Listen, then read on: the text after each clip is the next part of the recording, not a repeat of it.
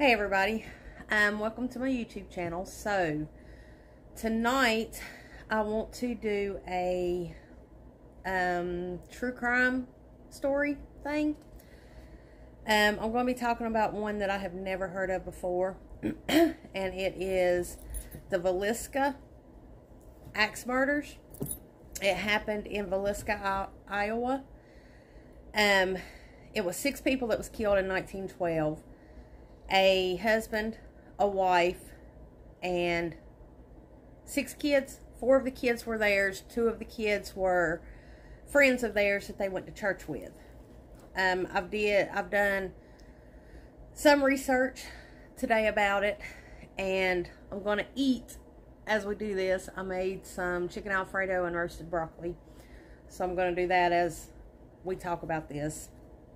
But I thought this was a pretty interesting story. The murderer was never found.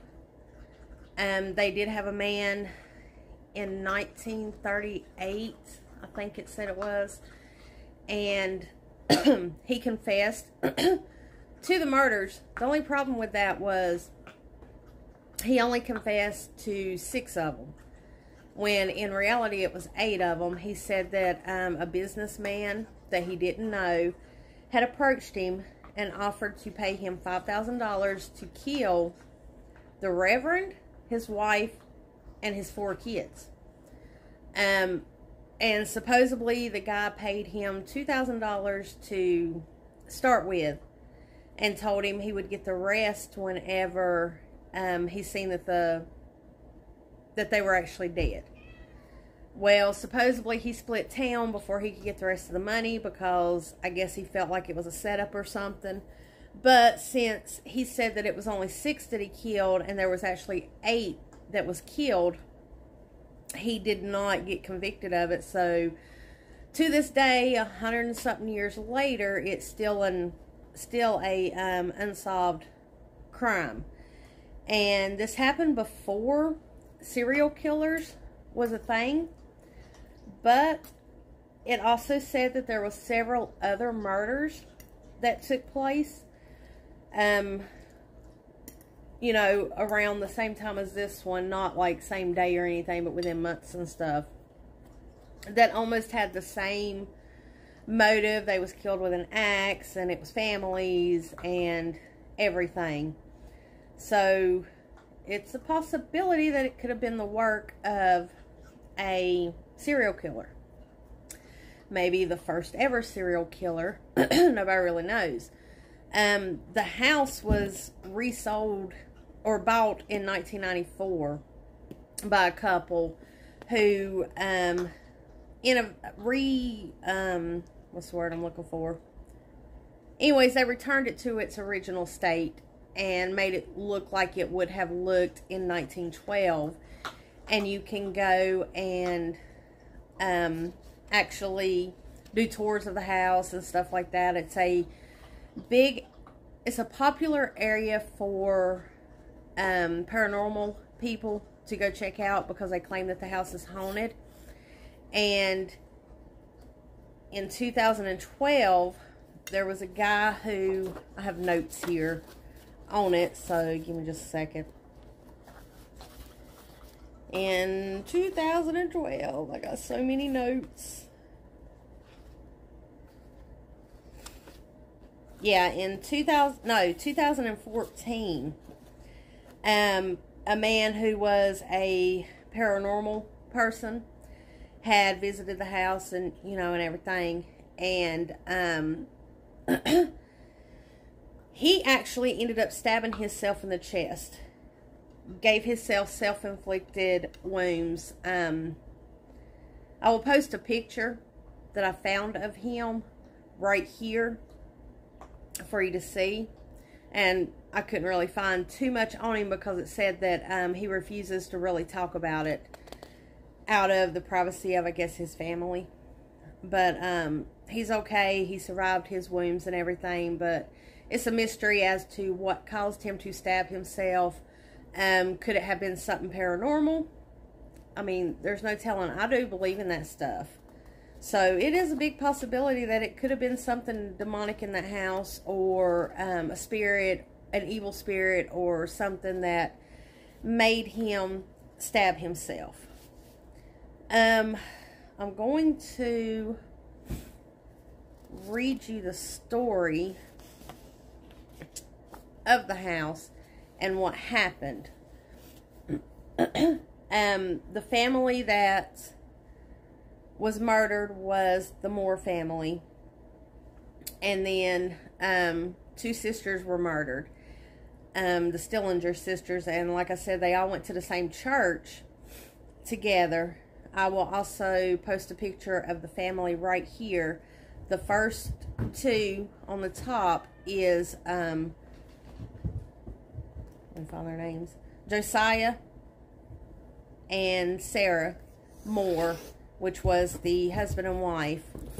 And then the other 3 are the 3 kids. No, the next 3 are 3 of their kids, and then the next row, the first one is their kid, and then the other 2 are the Stillinger sisters, which the Stillinger sisters was Lena Stillinger, and she was 12, and her sister Anna, and she was 8. And then their kids were Herman Moore, and he was 11. He was the oldest. Catherine was 9. Boyd was 7, and Paul was 5. And it's tragic that their kids lost their lives like that at such a young age. And back then it was a big thing. It was a big thing, you know, it was 1912. Like, stuff like that didn't happen. So, when it happened, the whole town kind of gathered around, and it said that they had over 100 people there that started traipsing through the house. So, right there, that's, you know, kind of ruining the crime scene, and you don't know if anyone picked something up, or if they moved anything, or what happened.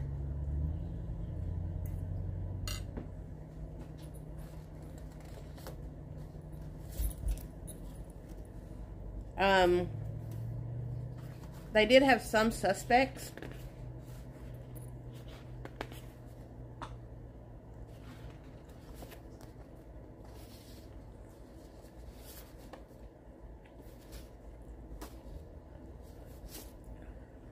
They had a few suspects, and I found pictures of the suspects. I will post those here as I talk about each suspect. So the first suspect was William Mansfield. He was from Blue Island, Illinois. He was actually the prime suspect in the murders. He's the one that he had done some other killings, and they were done pretty much in the same manner as the killings that happened, or as the Moore killings. So that's why he was like the main prime suspect, but nothing ever came of it. And then the other suspect was Reverend George Jacqueline Kelly, and I'll post his picture right here. He was another prime suspect. Okay, he actually had a confession, but it says it made a mockery of law enforcement practice at the time and was withdrawn before his trial began. Kelly's first trial resulted in a hung jury, and he was finally acquitted by the second. According to information presented by Kelly and Tammy Rundle, Kelly moved to Kansas City, Connecticut, and finally New York City. The remaining years of his life and his final resting place remain a mystery. So, you know, him being acquitted, could he have done it? There's no telling, but once he's acquitted, then, you know, they can't really do any more looking into it with him or anything. And then, like I said, they thought it was the work of a serial killer, and I'll post that right here. So, apparently, William Mansfield is not the serial killer that they thought had done it, which he had only killed a couple of people. So, I don't know if that would really be considered a serial killer. To me, I guess I would think it would. The other one was 25 axe murders laid at the door of Missouri convict. So, Henry Lee Moore. And that's kind of weird that he has the same last name as the family that was killed. But he was born in Boone County, Missouri, and served in the Civil War. In 1900, Henry was living with a family in Franklin County, Iowa, and working as a farmhand. It is suspected that Henry may have fathered a child with the young daughter of the farmer. Henry was sentenced to the Kansas City Reformatory in Hutchinson, Kansas on a forgery charge and was released on April 11th, 1911. And these murders happened in June of 1912, so almost a year later.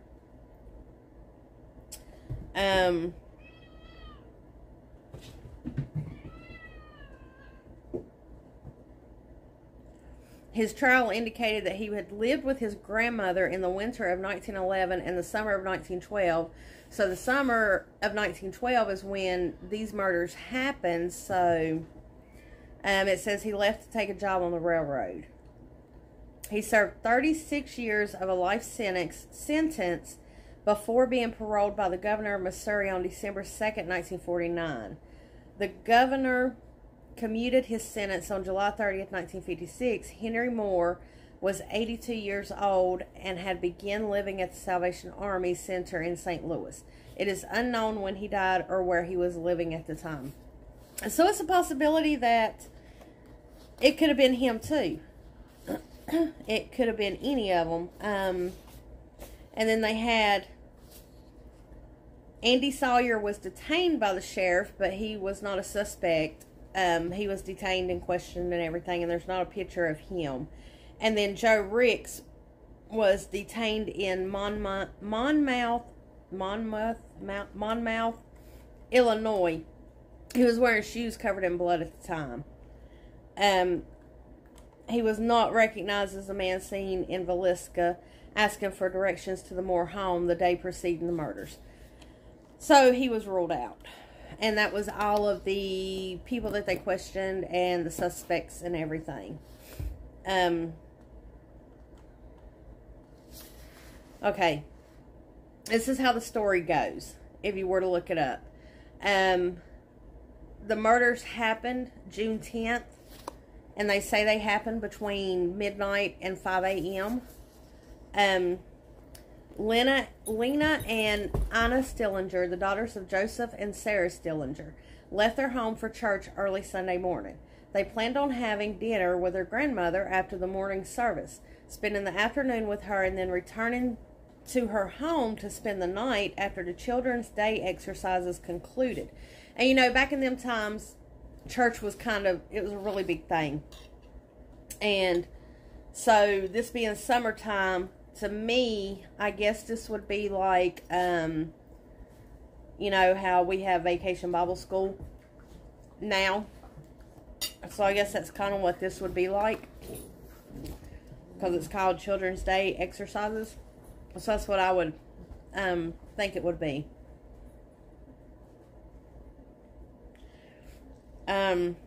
The girls, however, were invited by Catherine Moore to spend the night at the Moore home instead. Prior to leaving for the exercises, Mr. Moore placed a call to the Stillinger home to ask permission for the girls to stay overnight. Blanche Lena, and Anna's older sister, told Mr. Moore that her parents were both outdoors. She would pass the message along to them. The Children's Day program at the Presbyterian Church was an annual event and began at approximately 8 p.m. on Sunday evening, June 9th. According to witnesses,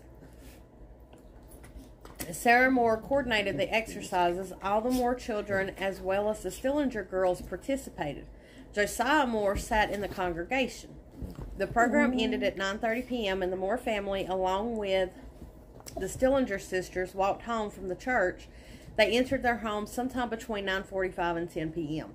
So that's the last time that all of them were known to be alive. The following morning, at approximately 5 a.m., Mary Peckham, the Moore's next door neighbor, stepped into her yard to hang laundry. I'm sorry, I could not imagine hanging laundry at 5 o'clock in the morning, but, you know, this was 1912, so they did everything way different than we did. They got up and got their mornings going early. They had a lot more chores to do. At approximately 7 a.m., she realized that not only had the Moores not been outside nor the chores began, but the house itself seemed usually still. And, like today, if something happened to my neighbor, I would never know it because we have such different schedules today. You may not see anybody come or go from my house for days, and you would never know, you know, that something's wrong. Between 7 a.m. and 8 a.m., Mary Peckham approached the house and knocked on the door. When she received no response, she attempted to open the door, only to find it locked from the inside. After letting out the Moore's chickens, Mary placed a call to Josiah's brother, Ross Moore, setting into place one of the most mismanaged murder investigations to ever be undertaken. I'm going to place a picture of the house right here, too, so that you can see. And it just, really, to me, it just looks like an old-timey type of farmhouse. Based on the testimonies of Mary Peckham and those who saw the Moores at the Children's Day exercise, it is believed that sometime between midnight and 5 a.m., an unknown assailant entered the home of J.B. Moore and brutally murdered all occupants of the house with an axe.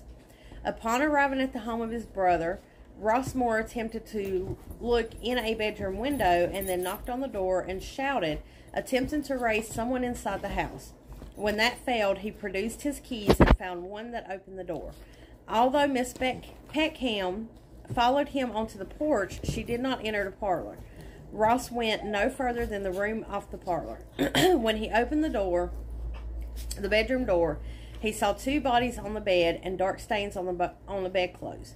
He returned immediately to the porch and told Miss Peckham to call the sheriff. The two bodies in the room downstairs were Lena Stillinger, age 12, and her sister Ina, age 8, house guests of the Moore children.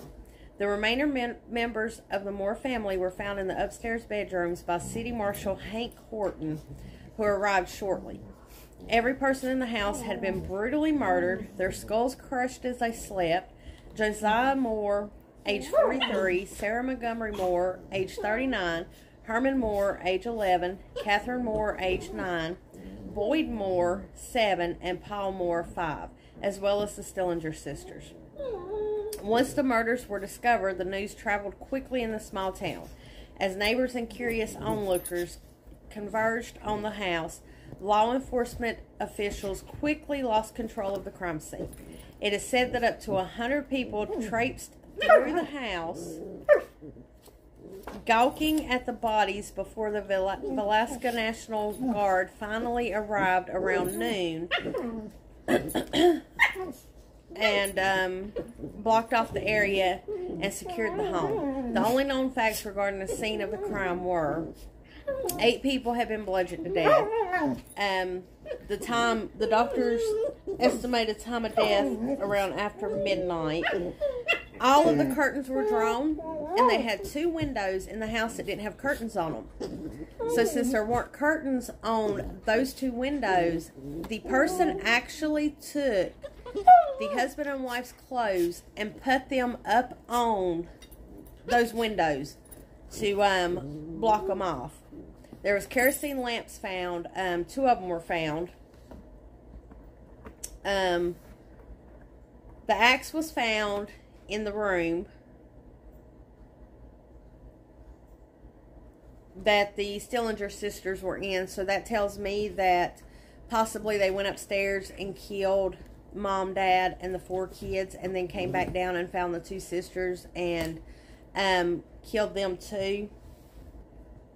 All the doors were locked. They found a pan of bloody water, a plate of uneaten food. So that makes me wonder, did whoever did it make him a plate of food, and maybe he was going to sit down and eat and then decided not to, or heard something and decided not to. But this was a story that I had never heard. And, you know, I'm pretty interested in stuff like this. And it was a story I've never heard, and I just thought it was pretty interesting. And it's interesting, too, that you can go to the house and actually go in and tour it. And I think you can even stay the night for, I think it's like, it said it was $430 or something like that.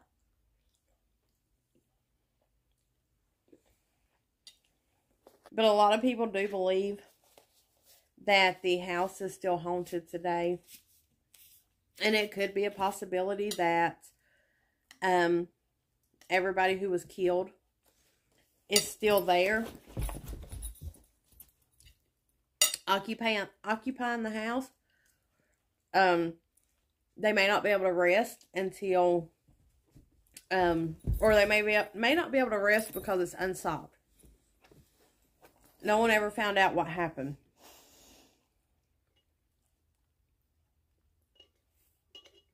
Of course, whoever did it is, you know, not alive today. But I just thought that was a big thing for it to happen in 1912. And I'm sure there's other stuff that have happened like that way back when that we just don't know about. But for you to actually find information on something like that, it's definitely really interesting. You can look it up if you want to online. It's the Villisca axe murders.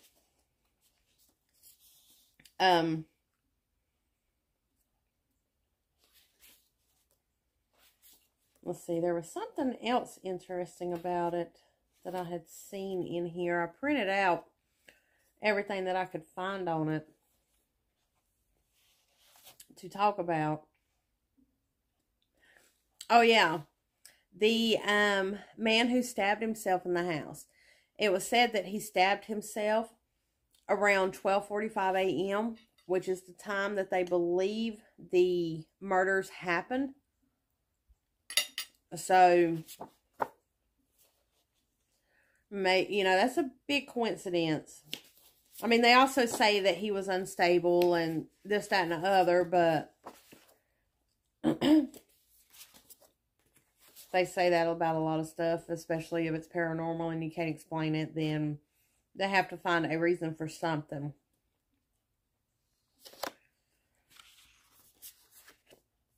Now, I do wonder about the prisoner who said that he did it, and the fact that he knew so much about the murders, but just had the wrong number of people.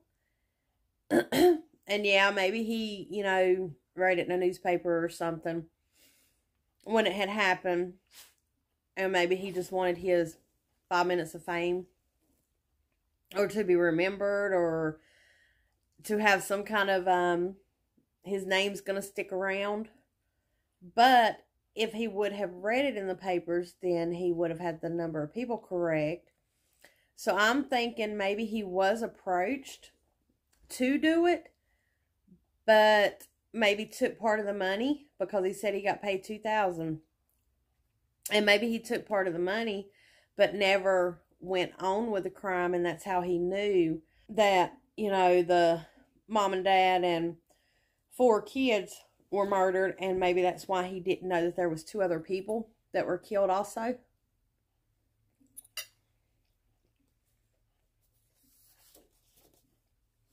That's a very good possibility too. I'm surprised with it being such a small town that no neighbors heard anything, unless maybe nobody woke up and they was killed in their sleep. But I can imagine if you hear somebody using an axe on somebody that would be pretty loud, and you would wake up and scream or something. So it is weird that nobody heard anything. And it kind of makes you want to try and come to your own conclusion. Did a neighbor do it? Did, you know, and it said that after this murder happened, it kind of split the town. Because everybody started blaming everybody. So people that were friends were at odds with each other over who had done it, what had happened. And so it just pretty much completely ruined this small town. But I hope y'all really enjoyed that story. I wanted to kind of end my video with my big old man right here, since you could hear the dogs in the background playing and stuff in the story. I will do another video like this again. I might do another story when I do a nail video. So as I'm doing my nails, I'll tell another one of these stories. But if you enjoyed this video, then please consider subscribing. Give me a like, comment down below. Let me know what your opinion is on it. Do you find it as interesting as I do? Is there other stories that maybe I should look up? Just let me know. And I hope to see everyone in the next video. And I hope everyone is enjoying their month of October. Fall is finally here. Hopefully everybody's starting to get a relief from the warm weather. We're not yet, but it's supposed to get cooler tomorrow night, so I'm excited for that. And I hope everybody enjoys their day, evening, morning, whatever time it may be where you're watching this. And I will see y'all in the next one. Say bye.